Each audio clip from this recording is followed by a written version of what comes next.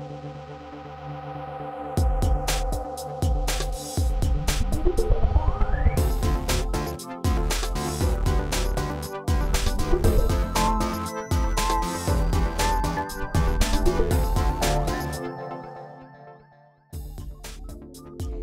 and welcome to all of you. You're watching Tech24. I'm Julia Seeger. In this edition, after the Christchurch massacre in New Zealand was live streamed in 2019, tech giants decided to hire human moderators to identify shocking and hateful footage.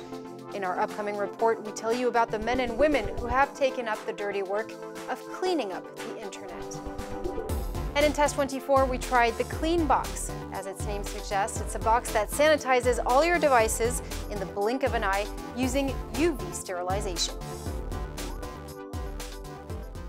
Now, following the 17-minute live stream of a terrorist attack on 2 New Zealand mosques in March 2019, tech giants were forced to act. Their slow response in taking down the footage of the massacre from their platforms sparked outrage throughout the world. And one way they found to make the internet a safer place was to put humans back at the heart of the machine. But who are the people who now perform the job of trying to clean the internet? Our reporters have the story. There are tens of thousands of them around the world. Internet moderators trawl through the web's most obscene and violent content for hours on end to decide what needs to be masked or taken down. Many of them work for Twitter or Facebook in Manila in the Philippines. They're contractually forbidden to disclose what they do, but some have spoken out anonymously. Pornography, violence, we thoroughly review every post. Different sites have different sets of strict criteria. If the video is focusing on the area of genitalia and all, that's violating the policies. It's become removable. When it comes to art, even though if there is seeing a private part of your body, well, it's really outside the policy of Facebook, so it will remove. They have to watch around 100 videos a day and can't stop even when the scenes of violence are unbearable. The one that really struck me, it's a gang. They beheaded the guy and they filming it. You'll see the guy staring at the camera. I kind of think that the guy who is beheaded is looking at me. The effect on their mental health is often serious. These 2 men had to quit after a year, unable to continue. Kind of slightly think of doing suicide, but not really doing it. I'm still in my mind that I don't want to die just like that. If you will see the violence, it's actually your body can absorb it, your mind can absorb it, and it's really depressing. The moderators have psychological support, but only for 15 to 20 minutes a month. On average, they earn around €100 a week. They're not employed directly by the companies whose sites they're cleaning up, but by subcontractors who refuse to give interviews. For several months, this Washington Post journalist has been investigating the world of internet moderation. It's an opaque industry where employees are often left to their fates. They're definitely more vulnerable in the Philippines, especially because of labor laws here, or because of mental health is a big stigma in the Philippines. It's something that people here still have to grapple with. The work done by moderators is, however, essential to protect the almost 4 billion social media users across the world. And I'm now joined in the studio by our in-house expert, Dan Kadalkar. Hello, Dan. Hello, Julia. We just saw how difficult it is for people to moderate content online. I guess the question we all have in mind today is, can artificial intelligence replace humans in this particular task? Well, before answering that, I must make a mention of a documentary and a book that touches upon different aspects of this profession. The documentary is called The Cleaners. It's made by 2 German filmmakers, and the book is called Behind the Screen. So if you want to know more about how basically this work is done, you can refer to these two sources. Now, coming to the question of AI, yes, more and more companies are using AI tools such as image recognition to do the work of content moderation. They have had success in many aspects, but there are certain fields such as cyberbullying or hate speeches that still need human intervention. That's because unless and until AI develops the power of contextual understanding, we'll still need human content moderation. It seems like we're not quite there yet. Thank you very much, Dhananjay Kadalkar. Now, she's been nominated as one of the most influential women in the Bay Area in 2020 by the San Francisco Business Times. Whitney Bauk is the COO of HelloSign, a leading e-signature provider recently launched in 21 additional languages. The service enables companies to replace traditional pen and paper with a secure online solution so that agreements can be executed more quickly. Well, to speak more about it, I'm joined by Whitney Bauk. Thank you very much indeed for joining us. Thank you so much for having me, Julia. I'm thrilled to be here talking to you today. Now, Whitney, the COVID-19 pandemic has really shed light on the importance of such a tool, hasn't it? It really has. We have seen growing adoption anyway pre-COVID.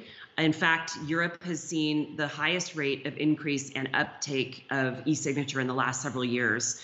We've seen somewhere between 2 to 4 times the volume of e-signature requests out of Europe.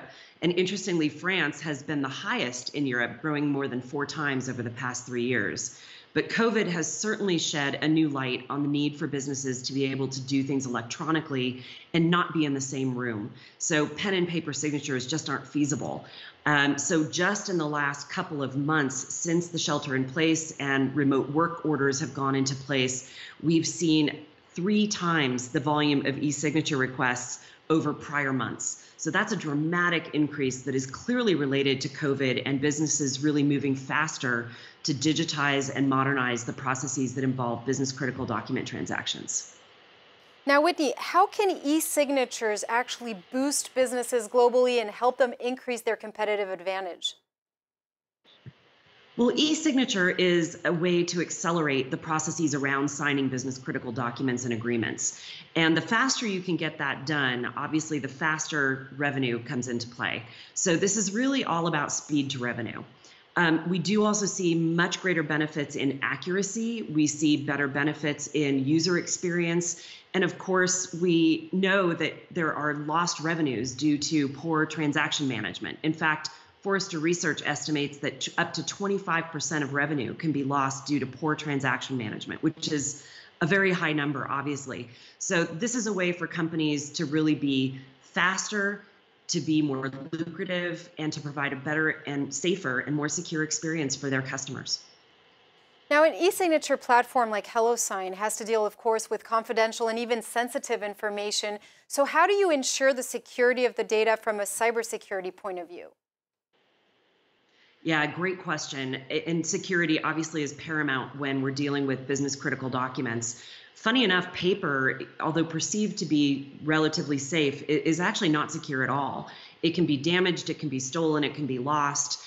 Whereas when we're talking about electronic signature, we have ways to really ensure high levels of security. So for one example, with HelloSign, every single step of an e-signature process is tracked, recorded, and audited.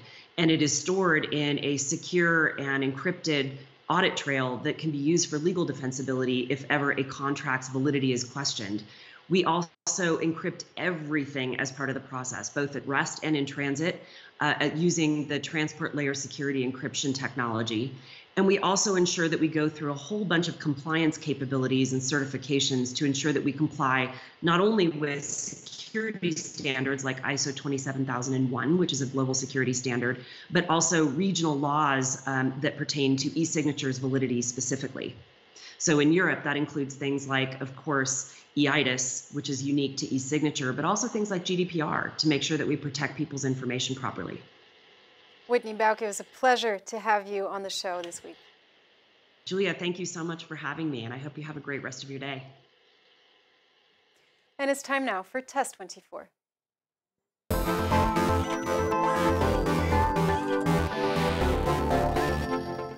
In the the wake of COVID-19, we're seeing more and more solutions to disinfect devices. And on the set of Test 24 alone, we've already tested one. So, Dan, what exactly is different with this clean box?